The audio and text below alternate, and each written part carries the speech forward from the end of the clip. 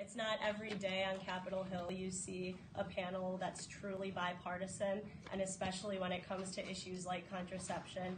Even though birth control is so widely used and so effective and just important to women's economic empowerment, it remains very polarized on the Hill.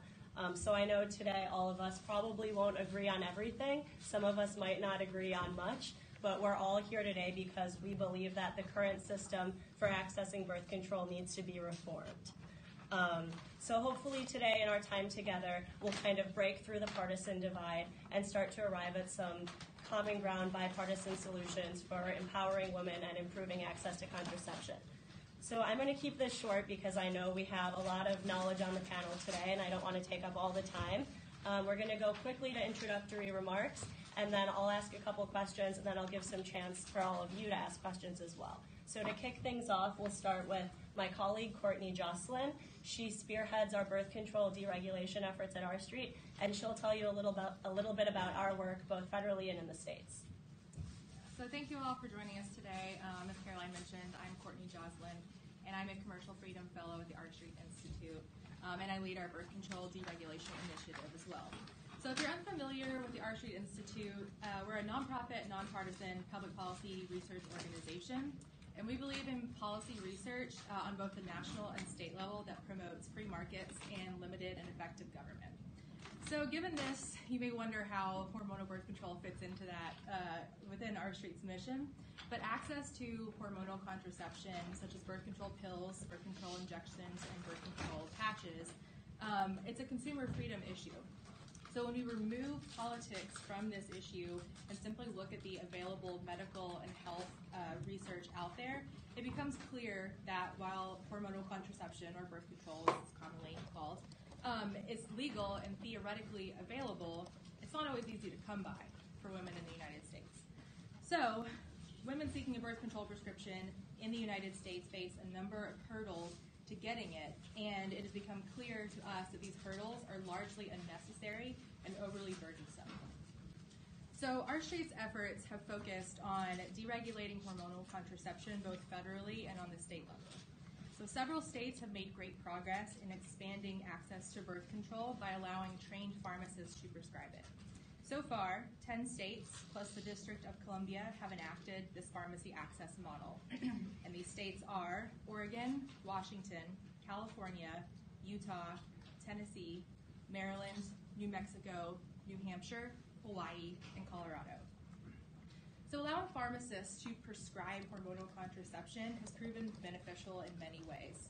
The expansion, first of all, of the pharmacist's scope of practice in this manner allows them as medication experts to offer services that they are well equipped and educated to provide. So as you may know, a typical doctor's visit to get a birth control prescription usually includes a self-reported medical questionnaire that the patient fills out, a blood pressure test, and then a quick chat with your provider about which contraception you prefer to use. All of these are things that pharmacists can, and in some cases already do. So easing access to birth control can have a positive impact as well when it comes to supporting limited and effective government, and this is where Art Street likes to focus as well. So consider that nearly half of all pregnancies in the United States are unintended. This has negative outcomes both with respect to the health of the mother as well as the public expenditure angle. So, for example, in 2010 alone, federal and state governments spent over $21 billion combined on the medical costs associated with unintended pregnancies. So of that, state governments shouldered nearly $6.4 billion to cover the costs that are associated with unintended pregnancies. So pharmacy access, allowing pharmacists to prescribe birth control, could significantly reduce the amount of tax dollars spent on unintended pregnancy. So Art Street has been actively working in several states just this year to promote the pharmacy access model. States such as Illinois, Iowa, Massachusetts, South Carolina, Rhode Island, and Arkansas all have bills in progress that would allow pharmacists to prescribe birth control.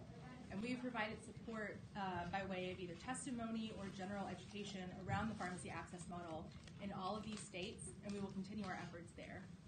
And hopefully, as more states introduce pharmacy access bills, we'll be there. So nationally, just want to touch on this real quick, we've also worked with legislators to find support for a federal bill that would urge the FDA to approve birth control for over-the-counter status. However, this is a much longer process and involves a lot more moving parts. This is something that Dr. Grossman can get into as well because he's been very involved with it, but that does require political support from both sides of the aisle. But that's kind of where our street stands and what we do and what we've been working on when it comes to contraception access and how we view it as a limited government priority. So thank you. Thank you, Courtney. Next, we'll turn to Dr. Dan Grossman.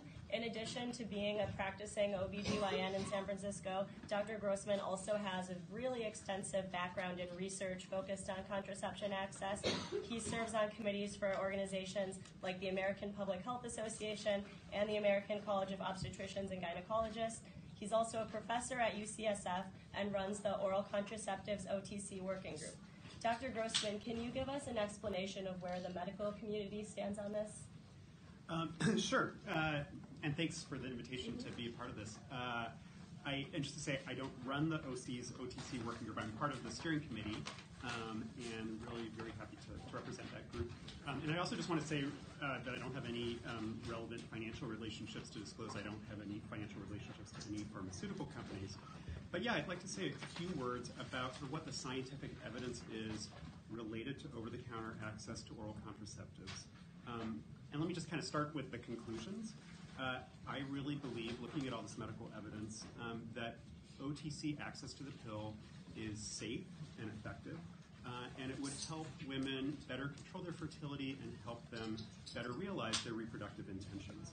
Major medical and nursing groups are really pretty much universally in support of OTC access to the pill, and survey after survey indicates that women are really very interested in this model. It really just makes good medical sense to remove the prescription barrier to the birth control pill. I think, a few years ago this would have sounded really pretty revolutionary here in the U.S., but the reality is that actually this is really the norm in most of the world. So most of the world's female population has already access to the birth control pill without requiring a prescription. Some countries like China and India have actually officially made certain formulations of the pill available over the counter. And in other places, like most of the countries in Latin America, the pill is essentially de facto available in pharmacies without a prescription. So in an analysis that we did, 70% of the world's countries allow people to access birth control pills without a prescription. But of course, this is the U.S., and it's different here. And for a pill to be approved for over-the-counter sale, it would need to be approved by the Food and Drug Administration to be sold without a prescription. And the FDA would focus on 5 main criteria in order to make that determination. And I'd like to quickly kind of go through those criteria, each one. So the first one is that the drug has no significant toxicity if overdosed. And that's true for the pill. If you take a whole bunch of pills, you might have a lot of nausea and vomiting, but it's not dangerous. The second thing is that the drug can't be addictive, and that's also not true. I've heard sometimes from some of my patients that they kind of wish it were addictive. It might help them remember to take it, but it's not for this formulation at least.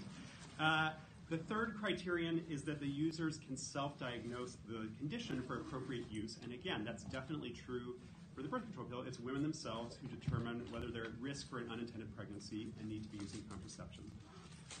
The last two are a little more complicated. So the fourth criterion is that users can safely take the medication without a clinician's screening. Or stated another way, can women figure out on their own whether the pill is appropriate for them or not? And there's really now quite a bit of evidence indicating that women can accurately use simple checklists in order to identify the short list of contraindications, which are conditions or medications that might make taking the pill either a little less safe or less effective. In fact, when I screen as an OBGYN a patient who wants to start the pill, as Courtney said, it really is just a simple list of questions about medical history that I'm asking the patient. There are no complicated medical tests. The one thing, as Courtney mentioned, for if a patient wants a method that contains estrogen, it's important to have a blood pressure measurement to make sure she doesn't have hypertension. But again, these days with blood pressure cuffs at grocery stores and drugstores, it's really very easy to do on your own without going to the doctor. So then the fifth criterion that the FDA would consider is that users can take the medication as indicated without a clinician's explanation. Again, we also have research indicating that oral contraceptives meet this criterion as well. I helped lead a study with colleagues at the University of Texas at Austin called the Border Contraceptive Access Study that was funded by NIH, where we followed about 500 women who were living in El Paso, Texas, near the border, who were crossing the border and getting their pills in pharmacies in Mexico without a prescription. And then we compared them to a similar group of 500 women who were living in El Paso, and about 40% said that they would be likely to actually use an OTC pill if one were available. This included a little over half of women who were currently using the pill who said they were interested in using an OTC pill. But I think what's really interesting is that 38% of women who were using a method less effective than the pill, so like condoms alone, said that they would be likely to switch to using the pill if it were available without a prescription. Also, 23% of women who were using no method but were having sex and said they didn't want to be pregnant said that they would be likely to start using the pill if the pill were available without a prescription. In that survey, interest in OTC pills was high across the board. There were no differences by age, by race, ethnicity, by education level, by area of the country where they lived, by income level. One important difference was, not surprisingly, women who didn't have health insurance were significantly more likely to say that they were interested in an OTC pill. So that's kind of my quick overview of some of the medical and scientific evidence related to OTC access to the pill. I know some people have concerns, and I think we'll be talking about some of that during the discussion. But I just want to end by highlighting again that almost every major medical and nursing organization, professional organization that works in the area of women's health has come out in support of OTC access to the pill. That includes ACOG, the American College of OBGYNs, the AMA, the American Academy of Pediatrics, the National Association of Nurse Practitioners in Women's Health, the American Nurses Association, and the list goes on. If you'd like any more information about any of this research, please feel free to come up afterwards. You can email me. You can look at the OC's OTC working group site online, or freethepill.org is our public-facing website. Thank you so much. Next, we'll hear from Jamille Fields. Jamille works for the Planned Parenthood Federation of America, an organization which needs no introduction, and she's also an adjunct professor at the University of Maryland College of Law. Jamille? Hi, everyone. Thank you for having me. So I'm Jamille Fields, as was mentioned. So as you all know, Planned Parenthood is the largest provider of women's health care services in the country, and we're proud to provide health care to a range of people, over 2 million women, men, and non-binary people. Planned Parenthood provides a range of preventive health services, which is why I was asked to be on the panel, including contraceptives, obviously. And so increasing access to contraceptives has been a core mission of Planned Parenthood's 100-year history. So just stepping back, just obviously we have some agreement on the panel, and there's some places where we disagree, but one place we can agree is on the importance of birth control and access to it. So birth control has both health and financial benefits. Birth control is basic preventive health care service.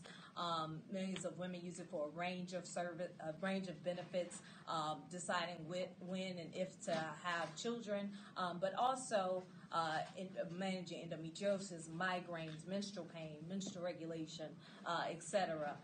And in terms of financial security, birth control has been a focal point for many women to be able to decide if to have families, when to pursue their education, and allow women to pursue goals.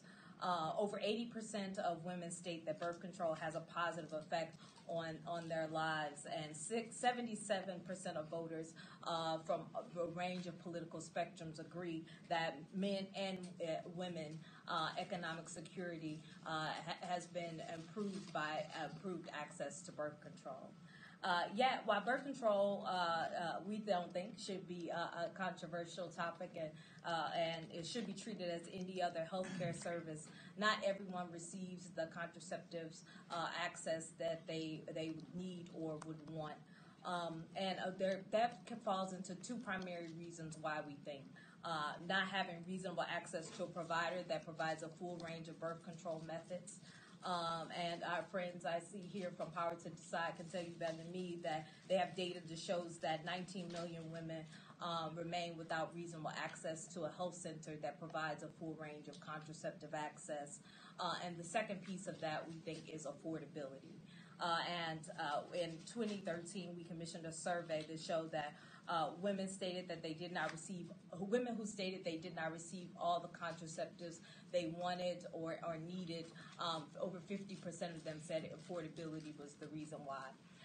And it's for that reason Planned Parenthood supports efforts to expand birth control access, and we think that must be coupled also with coverage access.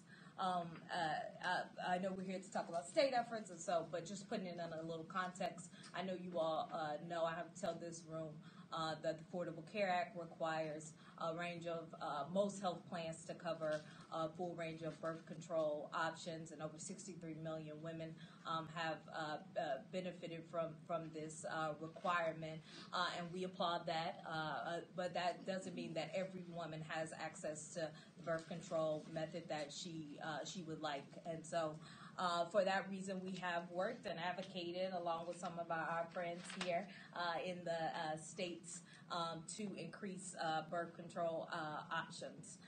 So I'll touch quickly because I know interest of time, and I'm happy to take some questions as well. But those laws and state laws fall among a range of topics. So as Dan was mentioned, increasing over-the-counter access. And so there are at least 4 states as of January who require over-the-counter coverage without a prescription for birth control. And Planned Parenthood, as I said, supports over-the-counter access. We just think that access also has to be coupled with coverage. We have plenty of data to show that for many women, paying out of pocket is just not reasonable for them. IUD could cost more than $1,000 for a woman, or a pack of pills for annually can cost up to $600. And 1 in 4 women who were on birth control have stated that they would have chosen a different method if they were able to afford it. So that's one category of state laws. Another are contraceptive equity laws. So our friends at the National Health Law Program actually have a model contraceptive equity bill, but the states that have adopted it have arranged in what the characteristics of those bills. So I'll just mention 2 of those characteristics, requiring a full range of contraceptive coverage with no cost sharing to the consumer, including male contraceptives, and removing the prescription requirement for over-the-counter coverage. And then there's another category of bills requiring multi-month dispensing, so 12-month, being able to access a 12-month supply of contraceptives, or some states have a 6-month supply of contraceptives if prescribed by a doctor. So all to say, there's been a lot of activity in the states to increase contraceptive access. That does not mean that there is not room for the federal government or Congress to take up the mantle and increase that access, and we think there's some lessons to be learned from the states. Thank you, Jamille. Next, we'll hear from Inez Stepman, who's a senior fellow with the Independent Women's Forum. Inez, I know you've spent most of your career working in center-right politics. Why do you think Republicans should care about this issue, and what's kind of the conservative or free market case? Sure, and thanks to R Street for hosting this panel. It's great to be on a panel in Washington that has so many different divergent views, and I think actually even on this issue we probably disagree with the implementation and how to do this. But I think we mostly agree that the current system puts up unnecessary barriers to women who are seeking to purchase birth control. So there is this narrative that Republicans oppose birth control, I think particularly stemming from misunderstandings of the Hobby Lobby case and the disagreements in general over the HHS mandate and Obamacare. But that's actually just not the case. Some conservatives and indeed some liberals oppose the use of birth control morally or for religious reasons. But it is vanishingly rare to, as you said, I've been working in center-right politics now for almost a decade. And I've yet to meet somebody who is against having birth control options available for women to make their own decisions about. So the question there is rather, how do we create a system that is the easiest for the consumer, right? That implements competition to reduce cost, and that doesn't trample moral consciences. So women being able to make their own decisions, I think, is a key element and theme of why many Republicans do support this kind of reform. Women should be able to make their own decisions about a drug like the pill and not be slapped with unrelated requirements. And then often, for example, when they go into the doctor's office to get a pill prescription, they have to complete, probably good but unnecessary or unrelated tests, such as having a gynecological exam or a pap smear. Great things to do, but not, as the doctor mentioned, not actually directly related to whether or not somebody is able to get a prescription or it's safe for them to use the pill. So much like I think there has been a pushback in sort of right-leaning circles against sort of cartel-like systems, for example, in other kind of licensing requirements and so on. R Street does some great work on a whole variety of occupational licensing requirements, or in the medical field, for example, the requirement, if there's a legal requirement to go in and redo your prescription for glasses, for example, every year. So some of these things, I think, are part of the general reform of occupational licensing and consumer freedom. I think that fits squarely into that plank of the conservative agenda. And then some other reasons I think conservatives should support this. So I can't read my own handwriting, which is a frequent. You'd think it'd be the doctor on the panel who could read his own handwriting. So I think, first of all, I think this is a much better way of solving this societal discussion. In fact, I'm not sure why this is really a public discussion at all over birth control. The reason it's become a public discussion, right, is because we have, one, an insurance system, and two, later with the passage of Obamacare, we have now created a public or sort of political component to this. It's not necessary, and it causes cultural friction, right? The same folks that I mentioned in the beginning of my talk who might oppose birth control for moral reasons, they oppose paying for it themselves or being part of a system that distributes it or pays for it, and having this be being a public conversation creates those kinds of culture clashes that I think are in some cases unnecessary. So the second reason would be that moving birth control into a pharmacy access model or over the counter might create some downward pressure on costs, right? We have a general problem in the healthcare system, which is that as long as you have a third-party payer for things that are routine, there is always going to be an inflationary aspect to that, right? There's a reason that most people do not purchase maintenance insurance for their cars. That's because you're going to be paying the average cost of maintenance plus the overhead plus the profit, and oftentimes that's not a particularly good deal for the consumer. Birth control falls exactly into that kind of category where it's predictable, it's voluntary, it's fairly routine. These are things that we should be looking to move actually outside of the insurance system, where somebody else is paying for them, and introduce them to a real transparent cost competition, which unfortunately is very rare in our medical system to actually know what anything costs, right? Because we have this insurance model that hides costs, even hospital to hospital, doctor to doctor. There's not a lot of way for consumers to actually compare the costs of a lot of medical procedures or drugs. We could alleviate some of that by at least moving some of these things over the counter, some of birth control options over the counter, even if some percentage is still paid for by insurance.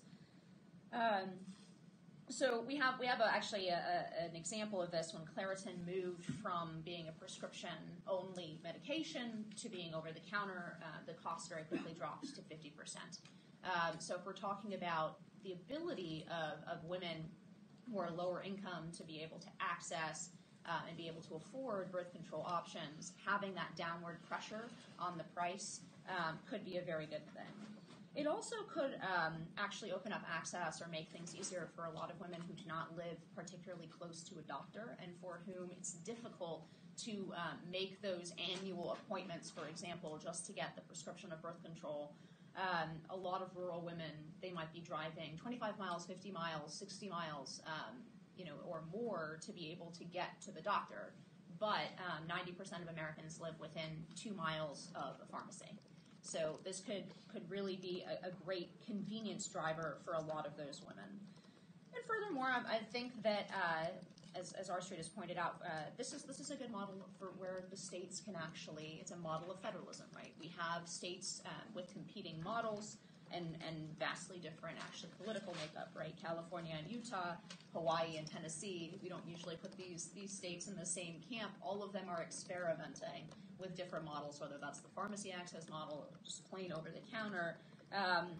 They're experimenting with different ways of doing this, and I think that that's absolutely the way that our system should work, right? These states are going out, they're trying something new that could have the potential to increase access greatly for women, and we'll see those models spread and change and adjust as we see any problems that arise with them. So I think that's actually a good model of federalism. I'm sure the doctor can speak much more effectively to the safety of this than I can. I actually think that we need to talk more about the side effects of hormonal birth control and the very severe side effects for some women. But it's not clear to me that forcing women to get a prescription in order to get birth control is actually alleviating many of those concerns about the side effects. Birth control is still an incredibly common medication for women to use, and women, talk to each other about sort of what method might work or what form of the pill, for example, with different levels of the two different hormones involved might work better for them. It's not clear to me that that prescription barrier is actually advancing those conversations in any way.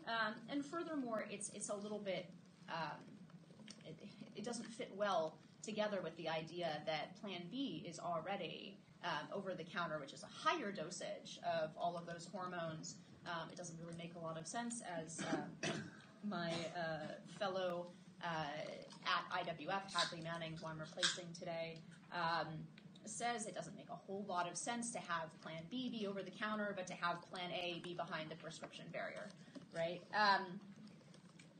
So I guess just to sum up, I think that having this over-the-counter access or prescription access, pharmacy access model could actually calm some of the tensions in the culture war as we push more and more things into either nationalization via the federal government or in general into the political arena.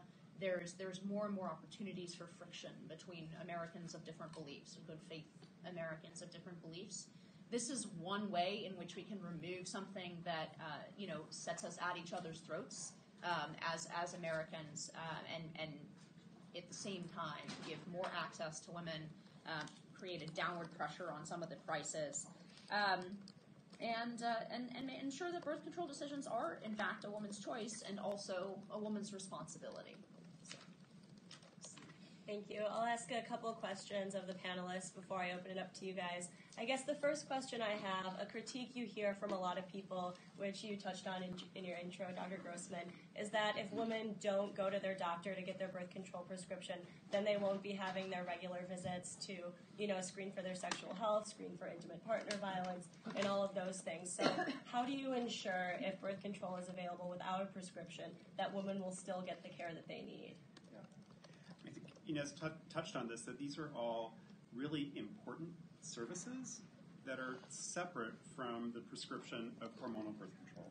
And we shouldn't be holding women's birth control hostage and essentially force them to come in to get these other services that we think is important just because they want to get the pill.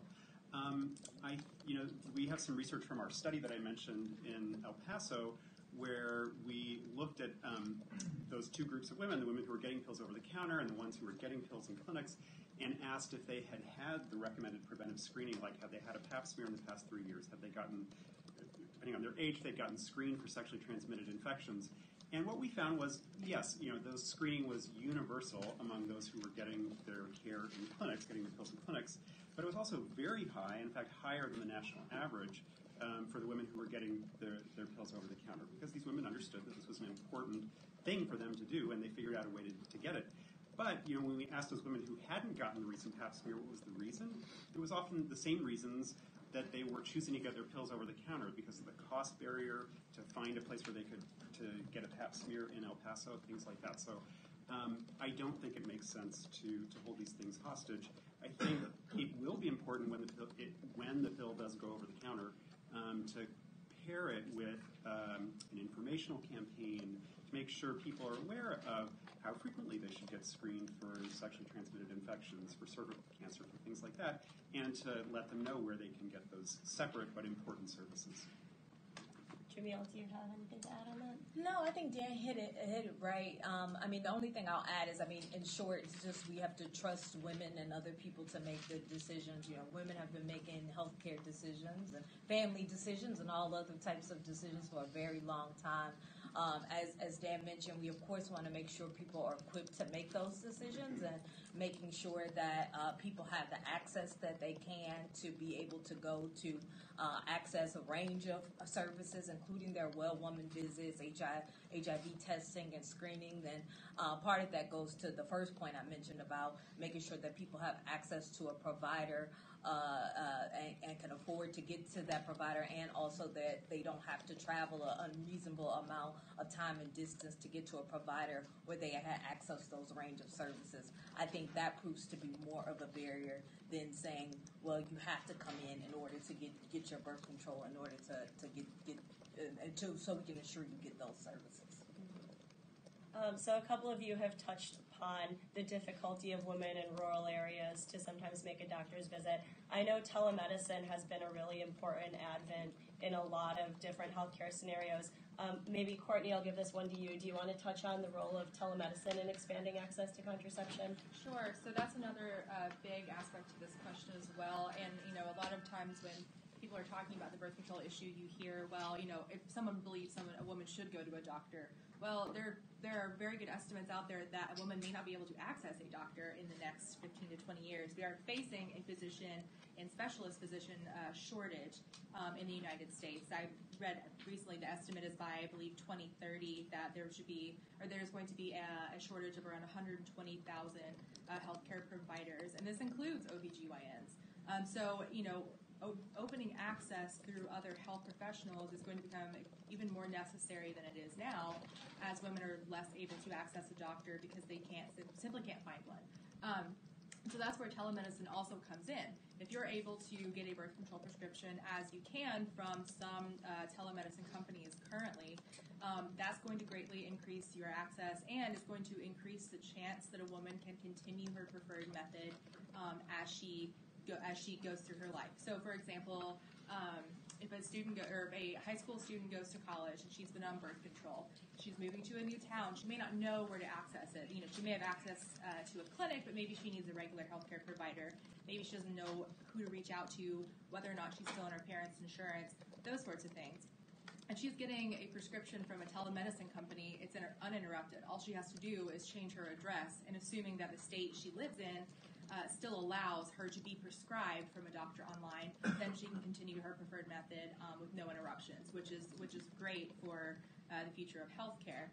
And so it's become a question of not if telemedicine is going to become a priority, but when. And so we're seeing this in all kinds of different things. As Inez mentioned, we've talked about getting contact lens prescriptions and glasses prescriptions online. And these are battles that are happening on the state level as well as on the federal level. And so allowing birth control to be prescribed, especially the birth control pill, online is going to become a huge important factor on whether or not a woman can access this. So it's sort of, to take a 30,000-foot view of it, it's very piecemeal reform in order to allow women to have more options. So, and that's, again, where we come in with the consumer freedom aspect, because it's important for a woman to be able to choose whether she wants to go see a specialist, or she wants to go to a pharmacist to get a birth control prescription, or she wants to go online. Increasing all these different options is going to increase the likelihood that women are able to get what they want in a safe and effective manner. Something else about telemedicine. I think this is another great model, and we, with colleagues at IBIS Reproductive Health, recently conducted a study where we looked at the screening practices of these common telehealth platforms like Nurex, Lemonade, there are a whole bunch of them, and found that they are generally using evidence-based criteria to screen patients who are trying to access birth control pills or sometimes other hormonal methods through the sites. Their numbers are really going up rapidly, and I think we're going to see rapid expansion of these models. There are still some barriers in some states, barriers around the use of asynchronous telemedicine that has made it hard for some of these platforms to expand in a few states, and I think that is one area where policy reform can help with that expansion. And just to clarify what Dr. Grossman, so the asynchronous telemedicine issue is an issue where you're not live with the doctor. So basically you're not Skyping with the doctor. You're sending in your information for, in this case, for birth control prescription, you're sending in answers to questions, and then a doctor can separately at a different time review the information and give you a prescription. So that's why it's called the asynchronous telemedicine, is because you're not face-to-face on a screen with the doctor. And so that's where you run into a lot of barriers in the states that don't allow for asynchronous currently. Thank you. So most of our discussion so far has focused on the pill and over-the-counter status, but obviously the longer-acting forms of birth control are the preferred choice by many women. How do you guys think that we can expand access to those forms that may not be suitable for, a pharmacist's prescription? Jamille, do you want to kick that off? Sure. So, like I mentioned, the various sort of state laws that I mentioned. Most of them will expand access to the full range of contraceptives, including IUDs, patches, and we believe that women should be able to make a decision about what are the best option for her. So, like you mentioned, long-acting reversible contraceptives are the most effective, but that might not be the best option for every woman. And so there could be, she might choose to be on the pill. So we think that coverage should include the full range so that a woman is able to make that choice and make that decision for herself. And if there is coverage for LARCs, then there should also include coverage of removal as well. Anything to add? And just to say that, unfortunately, my colleagues in medical professionals are, I think, still some of the barriers to improving access to these long-acting reversible methods like the IUD implant. There's a lot of evidence showing that these methods are very appropriate for young people, even for adolescents, for women who haven't had a child before. And there's still physicians who are reticent to provide these methods for those patients. There's a lot of evidence that these are great methods to provide right after a pregnancy ends, either after a delivery or after an abortion or after a miscarriage. Sometimes there are issues related to coverage that are the barrier, and sometimes it's related to the fact that the type of provider that has difficulty getting the method. Sometimes it's just that the provider isn't aware that it's an appropriate time to use these methods. So I still think that there's more that could be done with physician and clinician education and training around this. Another interesting sticking point that seems to come up is the issue of age, and this is an issue where I can kind of see both sides, on one hand, those under 18 are the most who really have the most to lose from an unplanned pregnancy, but on the other hand, especially in Republican states, it tends to be more of a lift to get that type of bill across the finish line, and a bill that improves access for adults is better than one that improves access for none. How would you guys respond to the age issue? Do you think that it should apply, that over-the-counter status should apply to women of all ages or just adults? Inez, do you have thoughts on that? Well, I tend to think that parents are still very much a part of this, should very much be a part of this. I'm reluctant to support laws that allow minors to circumvent their parents. That being said, I think an easy way to deal with this might be whatever the current, because Plan B is over the counter, one of the ways might be to just peg it. I think in some states it's either 16 or 17. It's all 18. Yeah, there's no age restriction anymore. There is no age restriction anymore. I'm uncomfortable with the idea, and I know the arguments on the other side that that it's better for adolescents who are having sex to have access to these things. But I am generally uncomfortable with any institution coming between a child and his parents or her parents. And so I would feel much more comfortable supporting these laws if there's some kind of age restriction in place, either 18 or at least something like 16, 17. Anyone want to respond to the other side? Oh, God, Jamille? Yeah, Go Dan ahead. has his hand. From a medical perspective, if we wanted to make an evidence-based age restriction for over-the-counter pills, we'd say that it's over-the-counter for everyone under age 35, and if you're over 35, you got to get a prescription.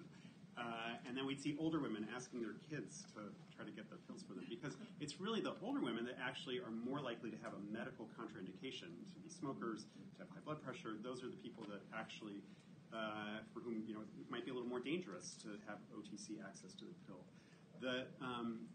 These contraindications, these medical conditions that might make it more concerning to have OTC access to the pill are almost non-existent among adolescents. So there's really no medical concern. There's a lot of research around emergency contraception that has shown that improving access to contraception for teens doesn't increase sexual risk-taking. So it makes it easier for teens who are having sex to access those methods. And we do know that at first sex, teens are much more likely to use an over-the-counter method like condoms if they're going to use a contraceptive method at all. So I really see it as, I think it's critically important, at least from a medical perspective, that we work to make sure that there is no age restriction for future OTC pill. We also know from research that teens are very interested in having access to an OTC pill. In that national survey that we did, we also included a sample of teens aged 15 to 17, and about 30% said that they would be likely to use the pill if one were available. And that was particularly true for those that were already sexually active. There was another study that was done among abortion patients, and again, among the teens, among the 15 to 17-year-olds, there was very high access. About half of them said they were very likely to use an OTC pill if one were available. So I think this is really an important strategy to help improve access to more effective contraception for this population. I think too, maybe sort of reconcile some of the concerns around the age thing. So this is happening a lot in the pharmacy access model in the states. Some states require a patient to be 18 or above to get a prescription from a pharmacist. Some don't have any age restrictions. Tennessee has a strange little carve-out that if you're an emancipated minor, then you can still get a birth control prescription from a pharmacist. And the concerns that I've heard from policymakers on the age thing is exactly that. Do we want a 13-year-old going into a pharmacy and getting a birth control prescription? And part of that concern is that patient even old enough to know her medical history and able to provide a self-reported medical questionnaire, or is she going to lie about it? And really the thing that pharmacists have responded with is patients already do that. This isn't going to open the floodgates for children to lie about their medical history or whatever it may be. It's just simply going to be an access issue again. So there's a lot of hesitation from policymakers on the age issue, but when you view it sort of more holistically, then you begin to understand it's not as, maybe not as controversial as it sounds at first blush. And it is sort of a neat, when we talk about contraception in general, there are a lot of sort of like knee-jerk instincts that we all have about where we fall. So it's really interesting to view it from the pharmacist perspective, at least in that model, that, this is already happening.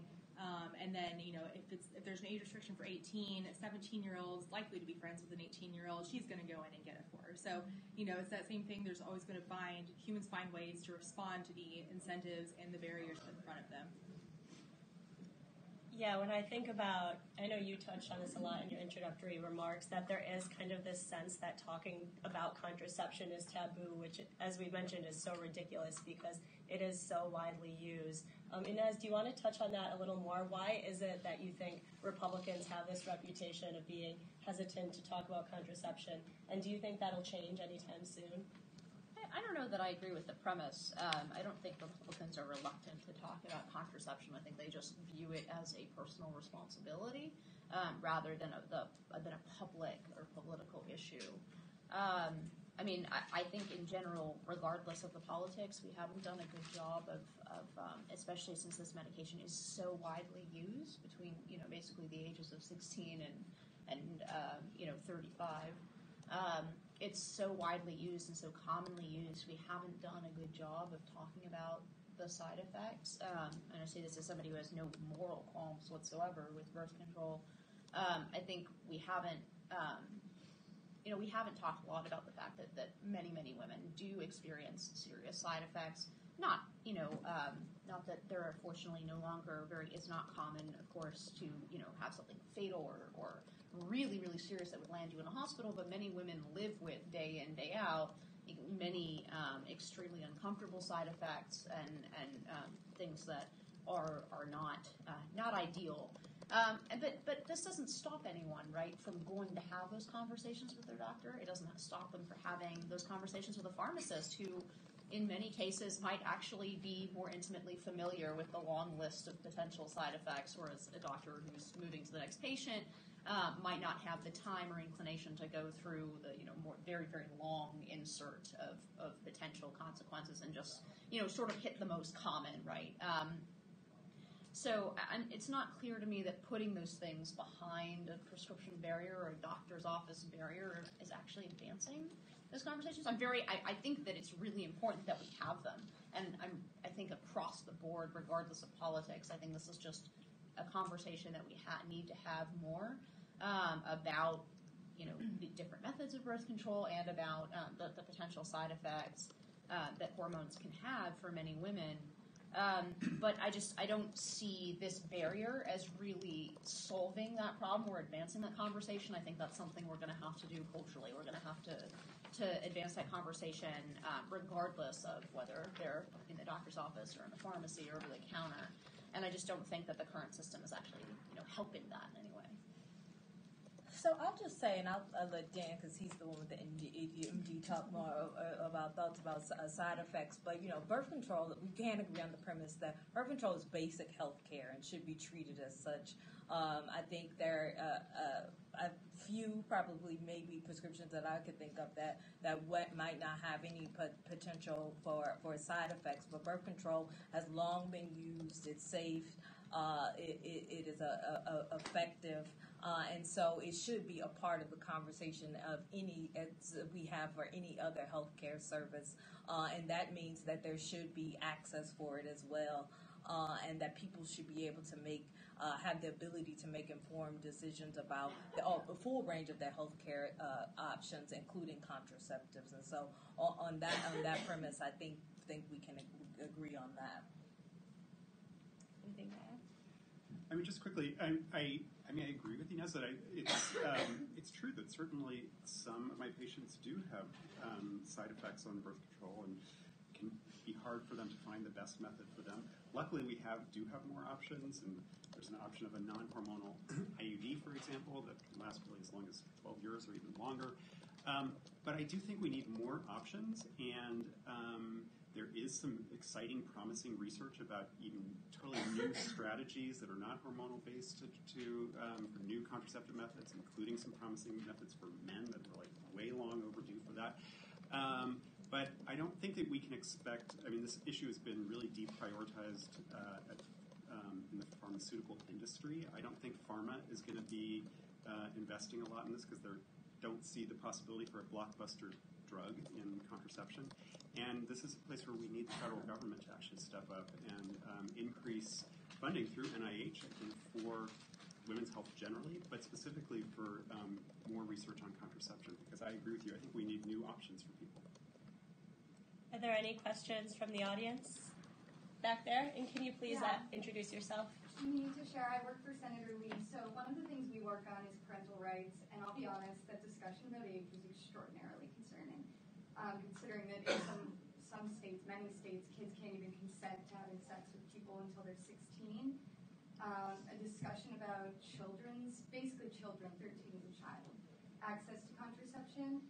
I think the question that I'd have, and I agree with Inez, reasonable to expect conservatives to support something that would give children access to contraception without any parental involvement? Would anyone like to respond?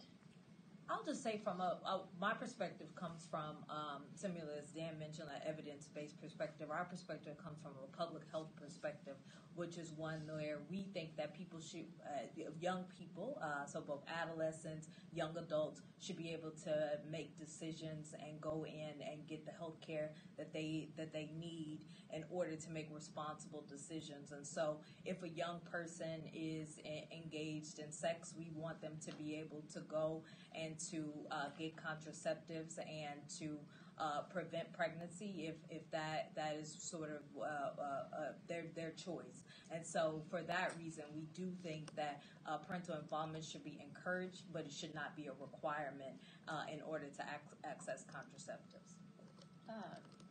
I would say that parental rights are paramount here. Look, people raise their kids in all kinds of ways that others of us may not agree with. I mean, 1,000 different ways, including medical decisions, right? Including all other medical decisions.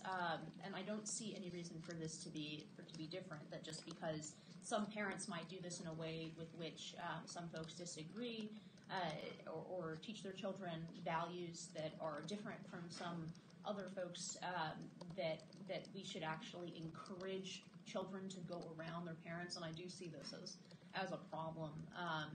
I actually have kind of a personal story about this. I went on the pill when I was probably 14 or 15.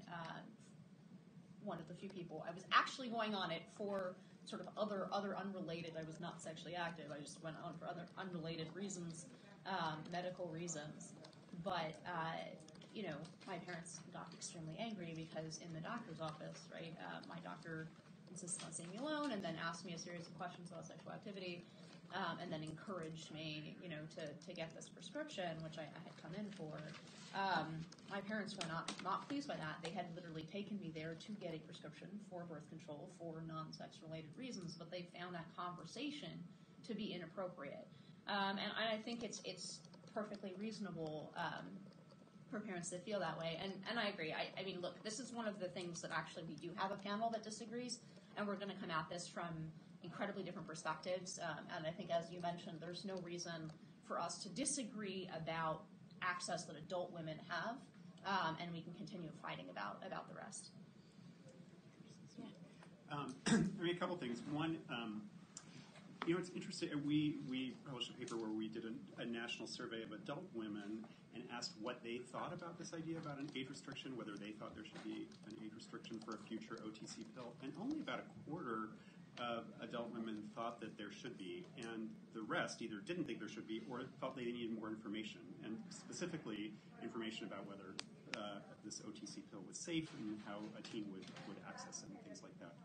I think it's also important, instead of just making these assumptions about what, for example, your constituents want and what their perspective is, I think it would be also interesting to understand what's happening currently in your state around emergency contraception. As we just learned, emergency contraception is available over the counter now without an age restriction, and like the sky hasn't fallen. And actually, teen pregnancy continues to go down, and we're not hearing.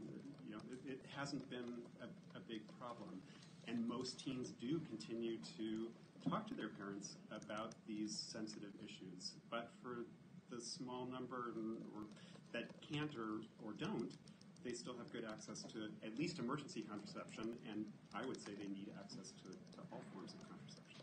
I was just going to chime in on something Dan mentioned that made me remember. Teen pregnancy rate is actually at all-time low, and that is largely or majority or probably wholly a contribution to access to contraceptives. And so we do think, as I mentioned, that the public health balance weighs in making sure that adolescents and people of all ages are able to access contraceptives, because we know that the alternative is that many will choose to not if they have to go to get their parents' consent then they will just choose to just not access contraceptives. And that does not mean that they won't have sex. It just means that they won't access contraceptives. I think we have another question. Just kind of, I'm not going to restart this debate or anything. I just wanted to draw one thing. The idea that so teen pregnancy is going down, much like crime rates. It's really, really difficult to suss out why that is, and there might be a lot of other factors because it's gone down even since access to the pill has become relatively widespread. So might be a lot of reasons for that. Sure. Right here. Hi, I'm Mara Gandel-Powers with the National Women's Law Center. My question's for Inez in particular around EC and what the experience there going over the counter has been. I really appreciate the Claritin comparison because I think there's a lot of lessons learned there. But I think we do still see Plan B at a $50 price point and the generics that have come out at basically a $40 price point. So I'm curious if you've looked into that at all and have any comparators to the future over-the-counter pill. I guess the information I would need to answer your question that maybe somebody else on the panel knows would be what the cost of emergency contraception was if it was ever under prescription. I don't remember it ever being, at least from when I was 16, 17, I don't remember it ever being under prescription, but yes, expensive. It was, and it was a bit more, but not, I don't know, maybe $60 or something like that. I don't know exactly what the price was. I also would add there's a lot of competition within the birth control pill market. There are a lot of different brands and different types of hormonal birth control, so that helps. If several of these end up over the counter, then you're looking at an actual price shopping or value comparison, which almost never happens in our medical system, and so. Other services that have been outside the insurance system, we also see this trend of going down over time, like LASIK, for example. And so I think the more options there are, especially for more routine or consistent things that are outside of the current, I think nobody agrees on what we should do about our healthcare system, but everyone agrees that the current system is a mess. So I think the more options we can place outside of that system, the more likely we are to have price competition and prices go down. We'll take one more question. Over there. Hi, my name is Eliza. I work for Senator Hirono, and I also have a question for Inez.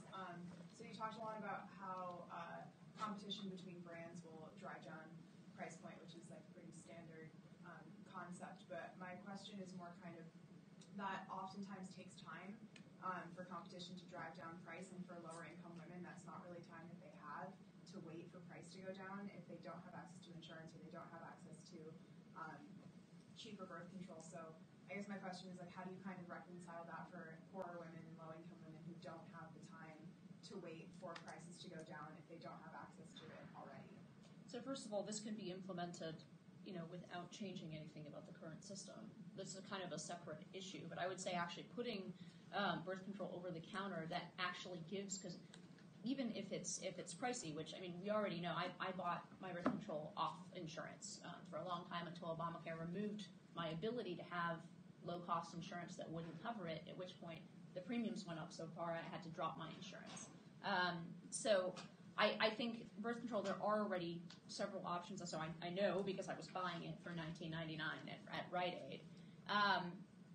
So I see this as an additional option. We can have a separate conversation about how to expand coverage, how to expand actual access as opposed to insurance coverage.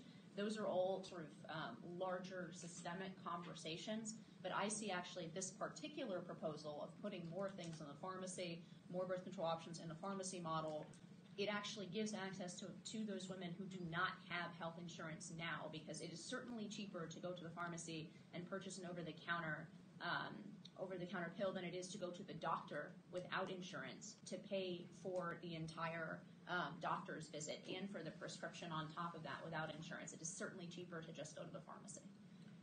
So I'll just chime in and say this is why we support efforts to have access to contraceptives over the counter, but we think that cannot happen without also coupling that with coverage in order to translate this sort of advancement into actual access for people. So I'll say at Planned Parenthood, the majority of patients that we see would fall in the low to moderate income range, more so in the low income range. And we've done a number of studies that show that there are some people, including some people who can't afford even a $10 out-of-pocket cost. So one study showed that 4 out of 10, specifically Black women, couldn't afford even a $10 copay, so that's the reason why we do support efforts like the ACA of requiring coverage without cost sharing, and we think that any over-the-counter move would need to be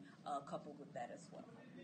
I don't see, when we're talking about going over the counter, I don't see this crowding out the ability for clinics and community areas to provide low-cost birth control as well. I don't see why that would have to. It's more of a complement rather than a substitute in some cases. So again, if it's just about expanding the number of options that a woman has in terms of who she gets a prescription or her pill from, that's going to be, a win-win. That's going to create more equity for her in a lot of cases. So again, I don't think that it's an either-or. It's, if a woman is unable to afford the over-the-counter price, given, the amount of infrastructure that we do already have in this country when it comes to accessing it through, whether it's through local health clinic or health department, that I don't see that crowding that out at all. Well, unfortunately, we're out of time, but I want to thank you all for coming. Thanks again to our panelists. Hopefully, they'll be able to stick around if any of you have any questions. And if you'd like to be put in touch with any of them, feel free to email me, and I'll pass it on. Thank you. I am also. This is the real world. I know. I'm not.